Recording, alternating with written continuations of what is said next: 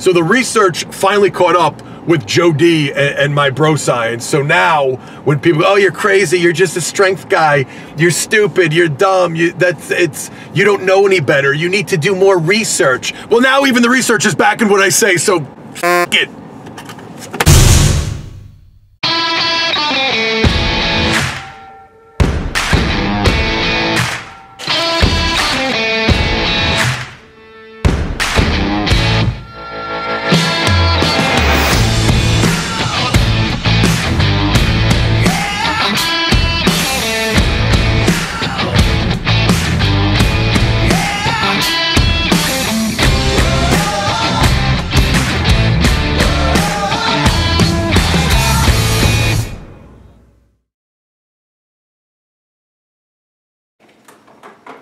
We're live. Hey people, how you doing? We are making a quick breakfast. Apparently people were interested in what I eat when I'm not eating cottage cheese. So one of my other quick favorites, a trend with me is I only make things that are idiot proof, and one of them is hard-boiled eggs. So I'm going to make a bunch of hard-boiled eggs. This is the greatest invention ever. I don't know if you guys have seen this thing. It is called Chef's Choice Egg Cooker. I guess it's really not that complicated. But you fill it with a little bit of water. You could put up to 6 eggs on there. You put the cover on and it steams the eggs. The timer's set for 8.5 minutes. I have the perfect hard-boiled egg. You set it and you forget it. Shout out to Rob, my man from Australia, gave this to me. He visited the gym like maybe 5 or 6 years ago at this point, and he gave that to me as a gift because he saw I was always eating hard-boiled eggs in between my sessions at the gym, and I have used it almost every day since. So hard-boiled eggs will be for breakfast. I'm going to pack a snack and some lunch. I'm going to go through my metabolic meals. If anybody followed my Rebuilt program, these double chocolate peanut butter squares from Metabolic Meals are friggin' scrumptious. And I think I'm gonna go with turkey breast and mashed cauliflower will be lunch / early dinner, however long I'm at the gym. Of course, cottage cheese for a snack too. I'll pack a bunch of water, and I got my meals for the day. That's Alexa, my new girlfriend.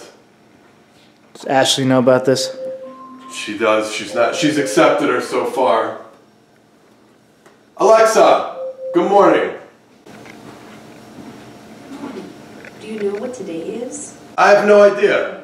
A day to celebrate all things bacon, including bacon and eggs, BLTs, bacon wrapped shrimp on the Barbie, and even bacon bubble gum. For a bit, ham it up. Was that a joke, Alexa, with the ham it up thing? Bacon gum? Did you hear that? Alexa, what's my projected squat max? Sorry, I didn't understand the question I heard. This thing sucks. Look at that's intensity, and that is focus right there. What's that? Bacon. Go get it.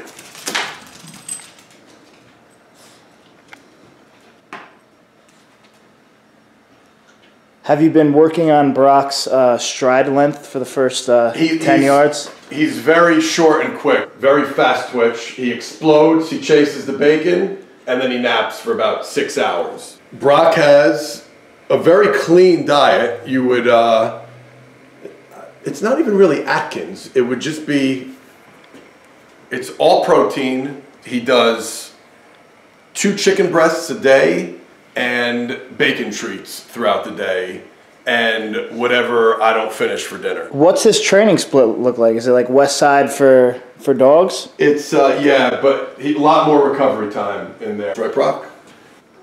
And you annoy everybody. It's nice to not have traffic one day. So while we are heading to the gym, can we talk a little training? Can I get something off my chest? Yesterday, the past couple days, I've gotten a ton of social media notifications from a lot of different coaches, friends, people who take our CPPS certification, tagging me in this study that just came out. There was a study just done on the effects of heavy resisted sprinting, sled sprinting, on speed. Basically, the study took a bunch of soccer players and they broke them up into two groups. They all sprinted twice a week. One group did unresisted, regular 20-meter sprints. The other group did heavy sled sprints, and they used, it was pretty heavy. I believe they used 80% of the athlete's body weight. For a 200-pound guy, what is that, like 160 pounds on the sled? So pretty good weight. Definitely a lot heavier than all the speed gurus and track and field experts who are anti-resisted sled sprints in general. But if they do perform them, the golden rule is never sprint with more than 10% of your body weight. It alters technique. It trains you to be slow, etc., etc. Now, I don't know if you're familiar with my work, Mr. Sampson, but since 1999, I have been adamant, and I have gotten more adamant each year as I have gotten more experience. Anybody who knows me knows how adamant I am about heavy sled drags and resisted sprinting over, I never followed the rule of only using 10% or less of your body weight on a sled when you sprint. And the reason why I was so adamant about it, because ever since I started implementing heavy sled sprints and heavy ass sled dragging, it always worked. It got athletes faster. It didn't just get them stronger. It didn't train them to be slow.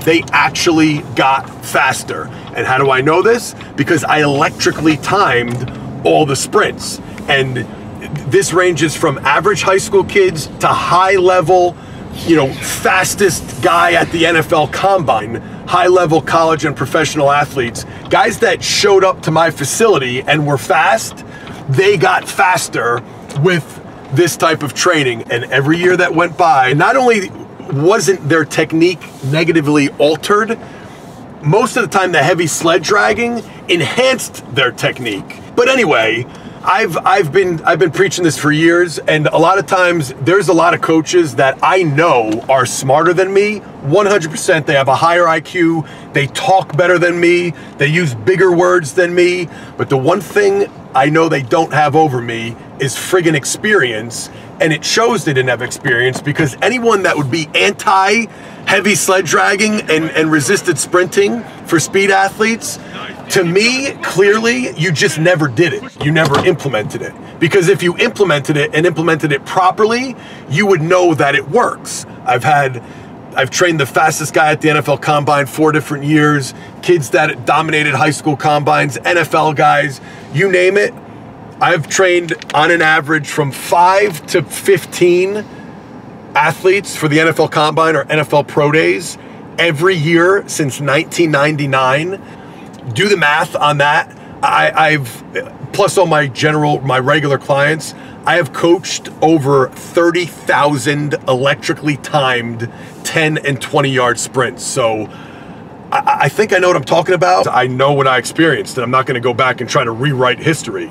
This shit works. So now this study comes out, and they take these soccer players, half of them perform unresisted sprints twice a week for 8 weeks, half of them perform resisted sprints twice a week for 8 weeks with 80% of their body weight, pretty heavy.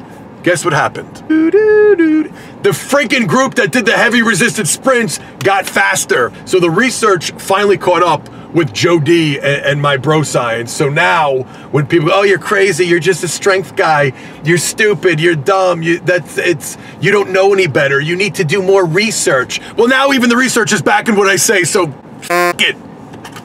Go inside. Now I feel like I'm all fired up. Very passionate about that subject. So, yeah, you know when you may have never experienced this, but you know when you know you're right about something?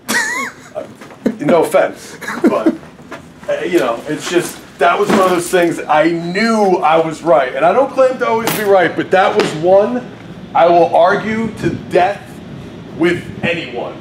And actually, this thing right here, why is this here? For heavy ass sled dragging and heavy sled pushing.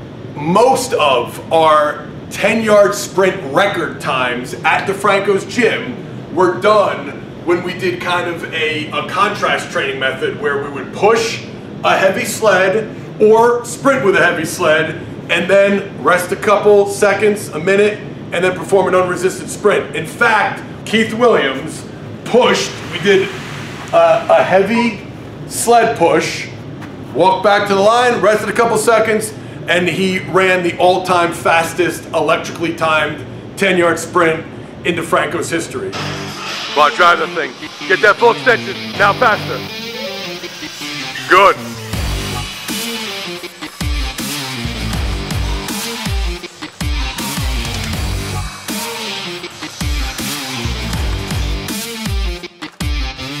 Nobody else was saying it. There was no research that you could find to back what we were saying. So these studies that I'm now quoting, they're not in our special strength manual because we were doing this shit before the studies came out.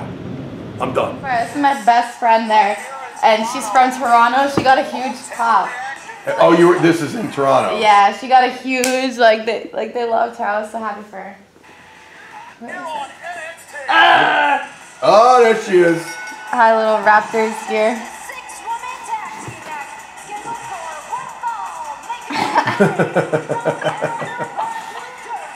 Yo, 2 years ago, you're friggin' in the gym. When am I gonna get some Liv Morgan gear? Oh, when they make it, hopefully soon. If I don't have a t-shirt on my doorstep the day after they make it, I will no longer speak with you. That's crazy.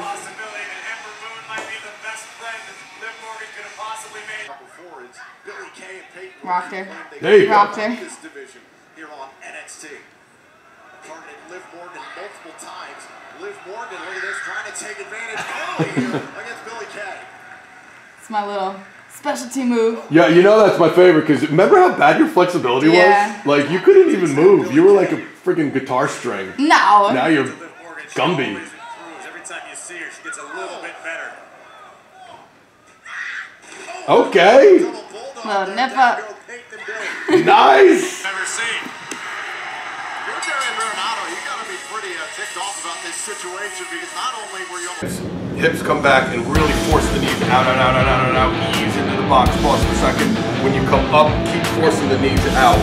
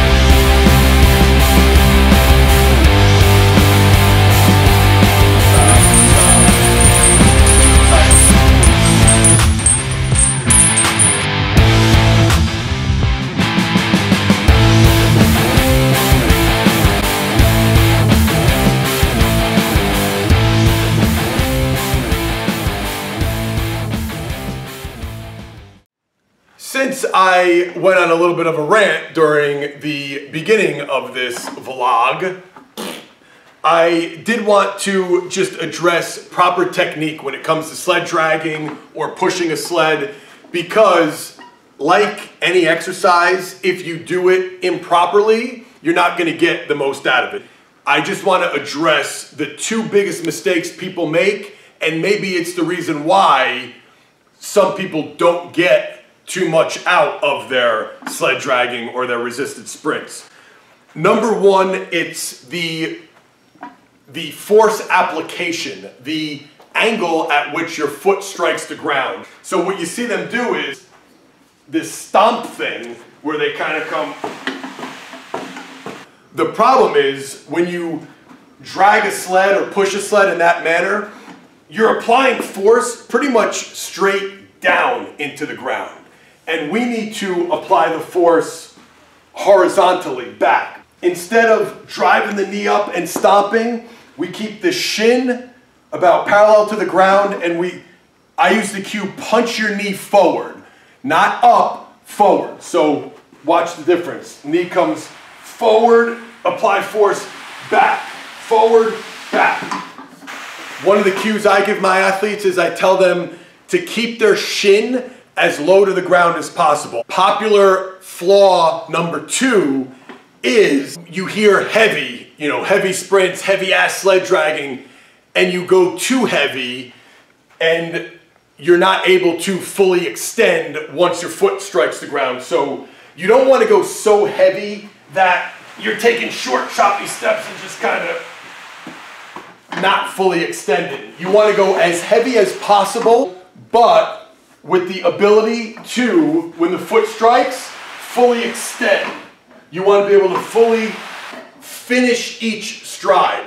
If you're taking those short, choppy steps, that's not going to help with our speed. It's not going to help us cover more ground. It's not going to help with that force application. Make sure you're really paying attention to those 2 things. Shin stays low to the ground, punch the knee forward, apply force back into the ground, and when you apply that force, finish each stride. You need that hip flexor flexibility. Finish that stride. If you can't, you're going a little bit too heavy, lighten the load, and try it again. Increase that speed, son. What do you got going on this weekend, Mr. Sampson? Nothing. I'm on anti-inflammatories and antibiotics. So you can't do anything. I live on anti-inflammatory. I would have not left my house since 1992 if being on anti-inflammatories meant you're not allowed to do anything. You don't go hard like I do, that's why. Why are they locking me out? You know I'm coming home. Unlock the friggin' door.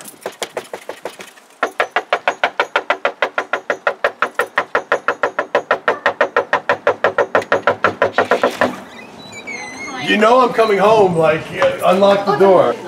Guys, I'm home. Daddy's home? Oh yeah, let's make it. Gee, thanks for that. I thought they stopped carrying when you're like 16 or 17, but it already started. I took all the Christmas decorations down. Yeah, you didn't, like, what? You should at least wait till New Year's. You're so unfestive. What is this? You never saw one of these? This is like industrial strength booger sucker. Shout out to Stephanie McMahon, gave me this booger sucker. Look back. These DeFrancos are strange people. Very. Oh yeah. There it goes. Like this? Yeah! Where's Ava? Where's Ava? Hey, when I do that, Ave, look, when I do that, go, oh, ow, ow. So I'm beating you up. Stop! Daddy, I do that for me! You have to drink Oh my God! Don't drop her on her head.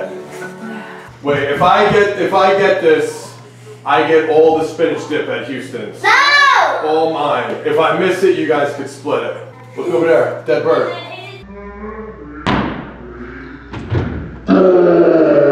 Remember, right? Oh, watch that. Ready? Go. Yeah, good job, babe. Keep going. Keep going. Come on. Keep going. Remember your YouTube. Do you remember your YouTube debut for the DeFranco Nation to see?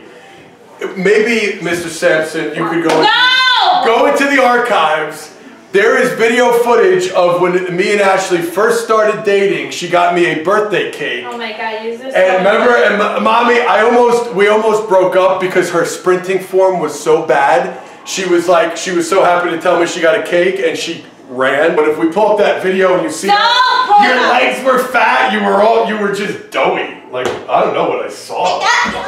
You must have really had a great. No, I don't want it if it's a surprise. Yeah, but I want to show them. Yeah, come on.